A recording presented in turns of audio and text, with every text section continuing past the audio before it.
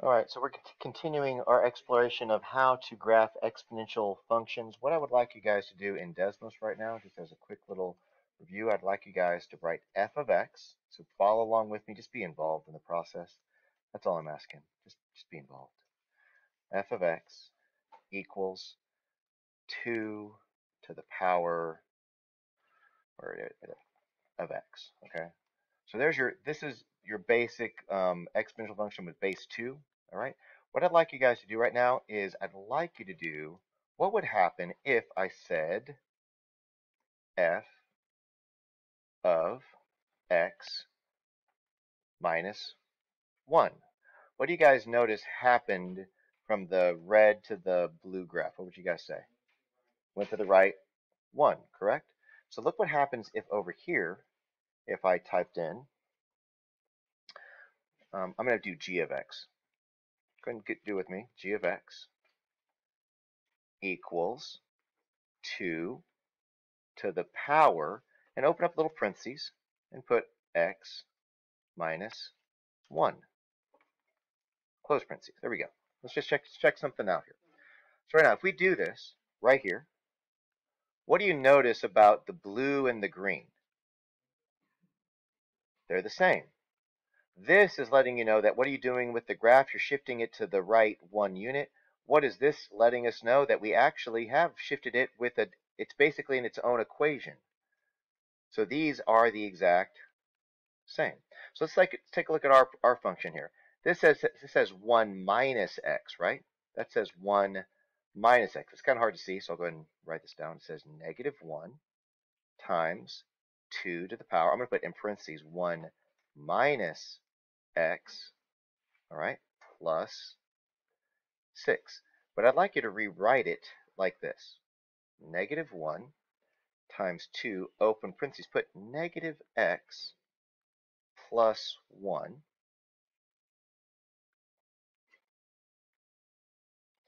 And if I factor out this negative, right here, you're going to be left with x minus 1.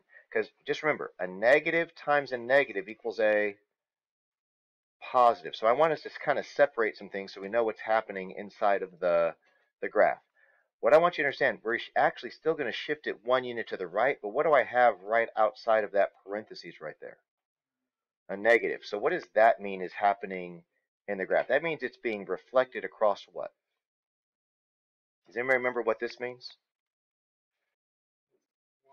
Yeah, that's being reflected across what axis? That's being reflected across the y-axis. So let's see, if you write this down, that's great. Let's see. Oh, sorry. Yeah, the 6 is supposed to be out to the right. I'm sorry. 6 is supposed to be right down there. My apologies. There we go. Okay. So right now, I'm factoring that out. Let's go back to our graphing calculator. Right here. Let's go back to Desmos. Let's see if this works here. You guys ready? So right now, I'm going to change this. Ready? I'm going to change this. I'm going to put negative x. Okay? And over here, I'm going to change this. I'm going to put negative x and see if that means the same thing. So what happens when you put a negative even up here in the exponential realm? It still is doing what? It's still reflecting across what axis? The y-axis. Over here, if I put plus 1, does everybody understand? Like, wait, you put plus and it moved to the right. What did I say these were equal to? So here's, let's do h. Do h of x. So you guys can see it's the same thing. Do you remember when I said we factored something out? What did I factor out? If you did write it down, what did I factor out? I factored out a negative, and then I put x minus 1. So what I'm hoping that you guys see, by me taking the time and doing it, instead of me just telling you, I want your brains to see that these two are exactly the same. So this, by factoring out the negative, what have I done? I've let you guys know it still does shift to the right 1 unit. So if f of negative x reflects across the y-axis, what does this negative f of x do? What does that do? Reflects across the x-axis. Does everybody see that -1 that's sitting out there right there? Okay, that's our a value. That's that -1. So if I go back to Desmos, all right, and all I'm going to do right now is, what if I put a negative right there, and then I put right here, I put a negative, and I put a negative. Does everybody see how these stay the same from our original function? But if I put a negative here, sorry,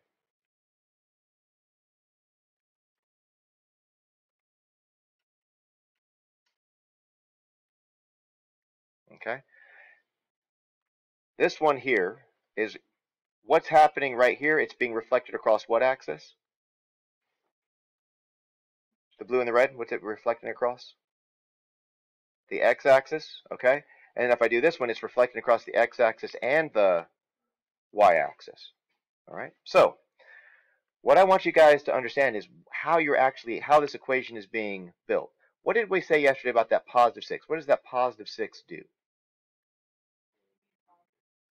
That either moves it up or down. So if I put +6, and I put +6, you'll still see this is going to be your final answer. So I'm going to go ahead and clear that out.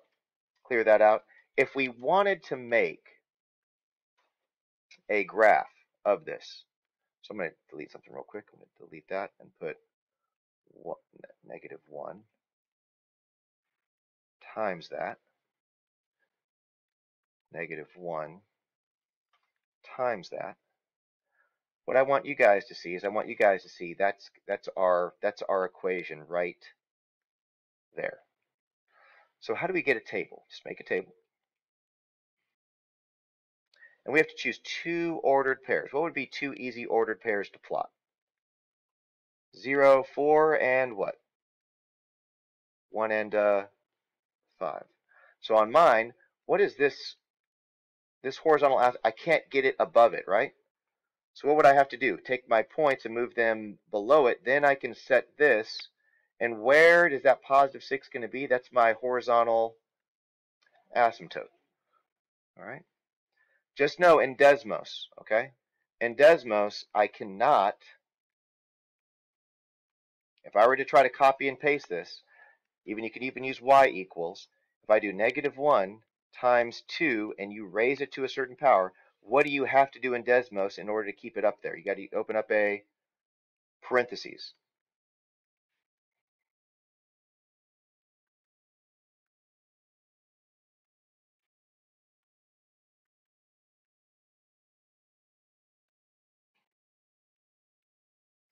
And you'll see you can just type it in nice and neat, and you still get the same ordered pair. So we had 0, 4, and 1 and 5. So it's going to be important. I go 0, 4, but I got to do a 1 and that's 2 and a 5. 0, 4, 1 and 5. So how many transformations happen in this thing? What does that negative right there do? That reflects it across the x-axis. What does the negative there do? Reflected across the y-axis. It shifted how many units to the right? It shifted 1 unit to the right, then it went up 6. There's actually 4 transformations going on. So this one right here, let's take a look at this. And what we're going to do is without even we'll use Desmos to graph it. But what I'd like you guys to do is just write down y equals 2 to the power of x, and then put y equals 3 times 2, x minus 4 plus 2. We're going to talk about the transformations. Just write down the new equation, and we're going to talk about the things that are happening. I'm going to highlight the important parts, okay? We got this part right here. We got this part right here. And we have this part right there. So if you had to name the 3 transformations, put 1, 2, 3. So this 3 right here, that's dealing with this thing called a times f of x. Okay, so what is that being? Okay, so put stretched vertically.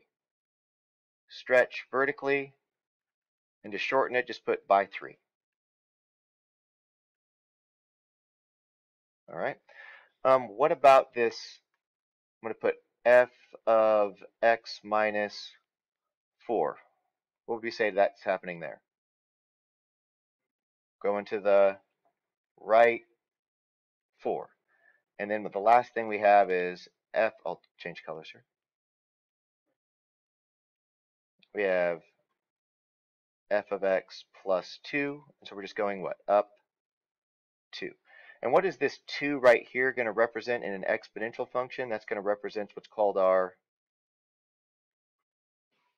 horizontal asymptote. So our horizontal asymptote is at y equals a 2. That's our horizontal asymptote. Okay, so let's think about this. If our original function right here, this 2 to the power of x, if I plug into 0 right here, if I plug into 0, that would be at 0, and 2 to the power of 0 is 1. So you would see a 0, 1, and you can clearly see right here, well, it's kind of hard to see, but that point right there is actually at a 0, 1. Let's take a look at our new graph. If I go to the 4, if I go 4 right and up 2, from that point, if I go 4 right and up 2, what would be my new ordered pair? From 0, 1. 4 right, I would be at a what? All right. Okay, so basically if I plug in, how about this? We'll take a look at this. Let's go and type it into Desmos. So right here, first thing I want you to type into Desmos is y equals 2 to the power of x. Next thing I want you to type in is y equals 3 times 2 to the power, put parentheses, make sure you put parentheses, what are we going to type in? X minus 4.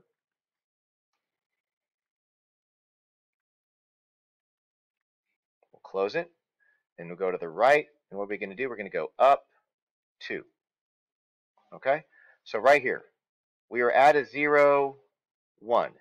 If I go to the right 4 and up 2, what point should I be at? What do you guys see? A 4 and a 5, and you see a what? What's another point I could possibly plot? There's a 4 and a 5.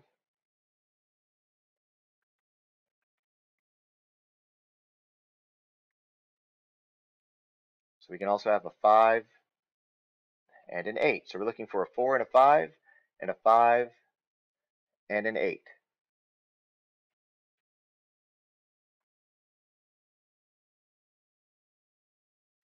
So right now, of these graphs, which one appears to have, say, a 4 and a 5 and a 5 and all the way up at an 8? Looks like B is probably our closest. Okay, so let's see if we were to zoom in. I'm at 4. Where am I at right there? About 4 and a 3. This one right here, I'm at a 4, and I would say that's at a 5. All right, so we'll choose that one.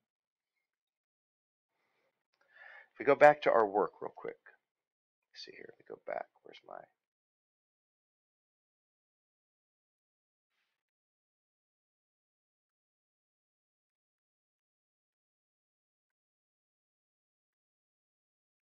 Okay, so we had a 4 and we had a 5. I want to make sure you guys know how we got to the 4 and 5 in our new equation. All right, if you go 4 units to the right, all right, and you go up 2 units from where we originally started, what is it also being multiplied by? It's being multiplied by a 3. So when you guys plug in, when you plug in different numbers, what is 4 minus 4? It's what? 4 minus 4 is 0. Okay? So right now, I want you to understand how we got to the 5.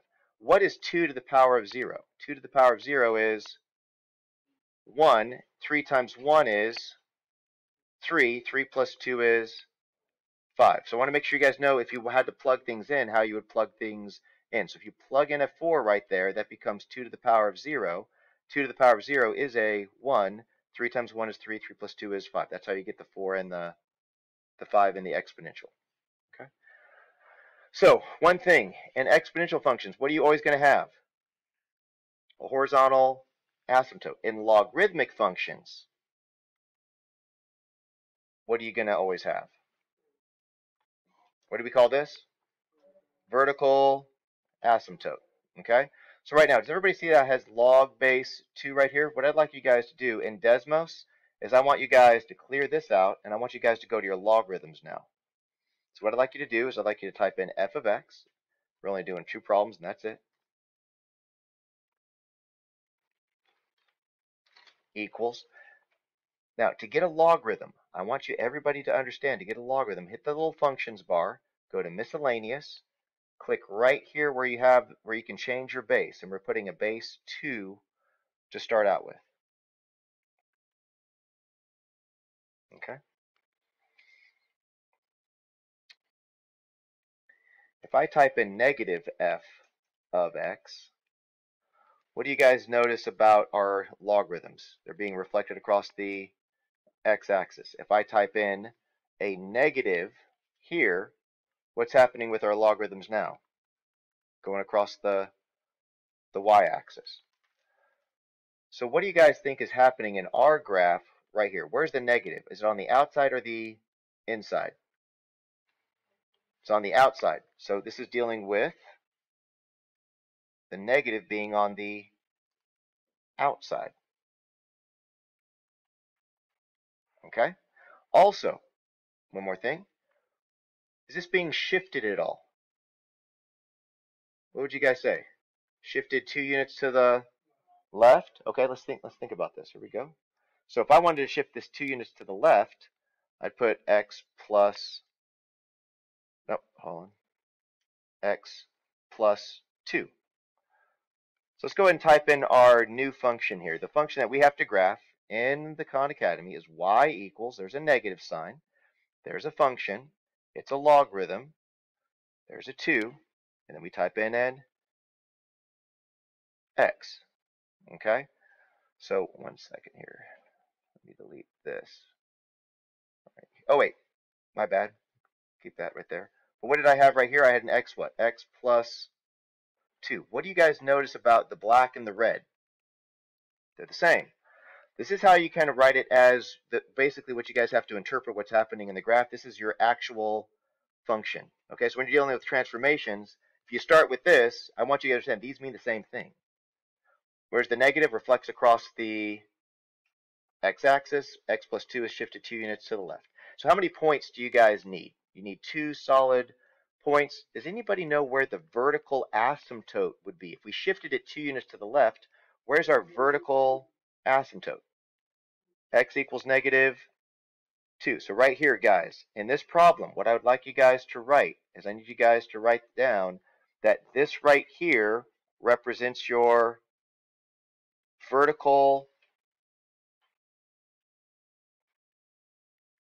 asymptote. You got to know when and where to find your vertical asymptote. And your vertical asymptote is either going to go left or right. The horizontal goes up and down. The vertical goes left or right. So if you see x plus 2, you know it's going to go 2 units to the left. If I put x plus 3, then what would happen? It would go 3 units to the left. If I said x minus 7, what would happen? It would go 7 units to the right. So just make sure you guys know whether it's going left or right. You don't have to worry about it being up or down. Okay? So we got to draw that in. So in this one right here, I have to take this right here and I got to move it over what? Move it over right there. The other part, what do I want you to be able to do? Just find your table. So I'm going to go ahead and clear this off and clear this off. This is our actual function. Make a table. So I can use what 2 ordered pairs? I could use negative 1, 0. I can also use what? 2, negative 2. Or you could use 0 and negative 1. So negative 1, 0. I'll take a picture of that. negative 1, 0, and 0, negative 1. Negative 1, 0, and what was the other one? 0, negative, 0, negative 1. And you should be, once you get those 2 points perfectly on there, you should feel good about your answer. Okay? Last question we're doing. This is it. I'll let you guys work on your own.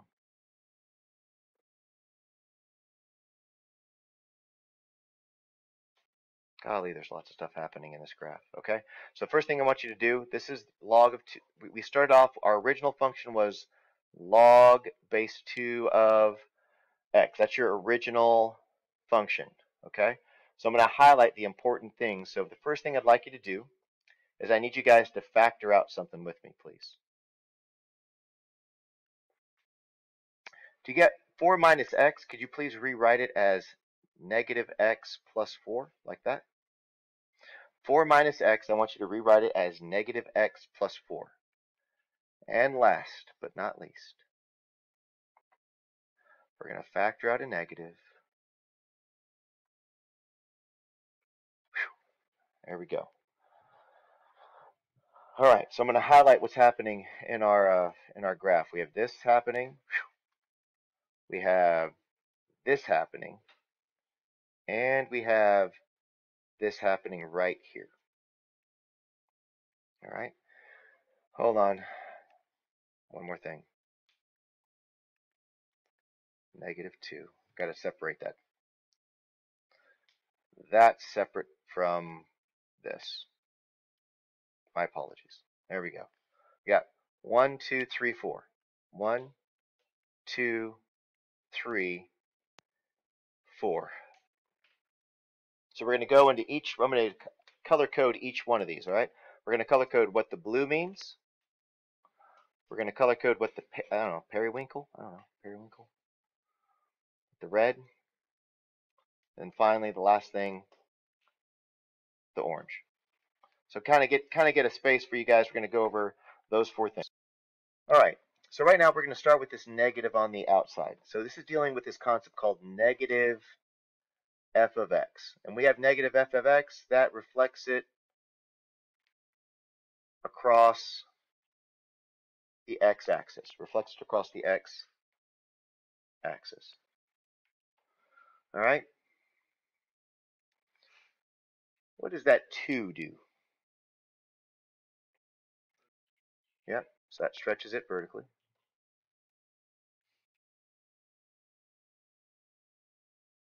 I'm just going to put by 2. All right. This negative on the inside, what does the negative right there on the inside do? Okay, so that deals with this concept called f of negative x, which reflects it across the y-axis.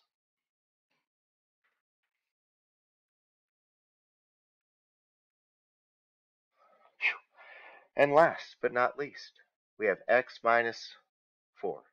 And what does that x minus 4 do? It moves it to the right 4 units. Okay, so let's put this f of x minus 4. We're going to put right. It moves it to the right 4 units. So there's a lot of things happening in the graph. Okay. On your test, you're going to have to be able to look at this and identify the different things that are happening in the graph, even without graphing it, like what's happening. So being able to identify, oh, that's a vertical stretch, or that's a horizontal compression, that type of stuff. Okay. So let's see if all of this happens when we type it in. Okay. So if you would please, sorry if I'm blocking your view. If you would please, what I'd like you guys to do is we're going to type all of this in exactly as it appears. And then we're going to type it the way I typed it in there. See if they match. If they match, that means I factored everything correctly. Okay? So we're going to start with this one. So we're going to go to Desmos. Okay? I'm going to clear this out. Clear this out. Just going to put y equals, and I think it was what? Negative 2. And then we had a log. Ours was what? Base 2. Okay? And then inside of it, what did it say? 4 minus x? 4 minus x. Okay. So there's our, what would be the original function that we're basing it off of? Just put, yeah. So if you would just put log base 2 of x. So right now, this is the original function. We've done a lot of transformations. Now I converted this to y equals, we had a negative 2. We also had log base 2. Now on this inside, I put what? I put a negative. I opened up a parentheses, and what did I do? X minus 4. And what do you guys notice about the black and the blue, besides your brains hurting being black and blue right now from having to listen to me? All right, I'm looking at some of your eyes, and I'm sorry that you feel so much pain and anguish from going over this, okay? But if you just pay attention, it might, it'll get over it. I'm almost done. It's like a Rocky movie. Eventually, it's over, okay? All right. So, does everybody see how we did? What does this prove to you that I did? I factored everything out perfectly. So, does this go 4 units to the right? It does. If it goes 4 units to the right, what does that tell us about our vertical asymptote? It's at x equals what? 4. So if you know how to shift everything perfectly, you know how to find your vertical asymptote. So what's the number one most important thing that you got to be able to find for a logarithmic function when you're graphing it? You need to know how to locate your what? Vertical asymptote. And the exponential function, you got to be able to locate your horizontal asymptote. Because if you don't plot those correctly, then everything else is an utter failure. Okay? So right now, let's look at a couple of points and then we're done. All right? So here we go. So I'm going to clear this out. I'm going to clear this out. I'm going to clear this out. We're just focusing on this. Let's find a couple of points. What 2 points am I going to use to make sure I check it and get it right? 0, negative 4, and 2n, negative 2. Okay, so here we go. 0 and negative 4, and 2 and negative 2. Is this at 0, negative 4? Is that at 2 and negative 2? That looks pretty good, doesn't it? Okay. Does it look like there's a vertical asymptote right there at a 4? It does, doesn't it? Okay. So that one basically confirms to me that that's got to be okay. So right now, I'm not going to do this one all the way from beginning to end, but what would be the first step that I would want you to be able to do on this problem? Find the vertical asymptote. So if you wanted to factor out the negative, oops, sorry, hold on. What would this become? It would become an x plus 3. So what does that tell you about my vertical asymptote? It's going to be at x equals negative 3. So that'd be the very first thing that you want to be able to locate, is locate your vertical asymptote. So even before I type it into Desmos, I'm like, I'm going to put that vertical asymptote right there at a negative 3. Then you can type it into Desmos and find a couple of ordered pairs. So you got to find what makes this equal to what? What makes that equal to 0? And that gives you your vertical asymptote. All right? All right, if you're having problems sleeping, just watch this video and it should put you to sleep. There you go.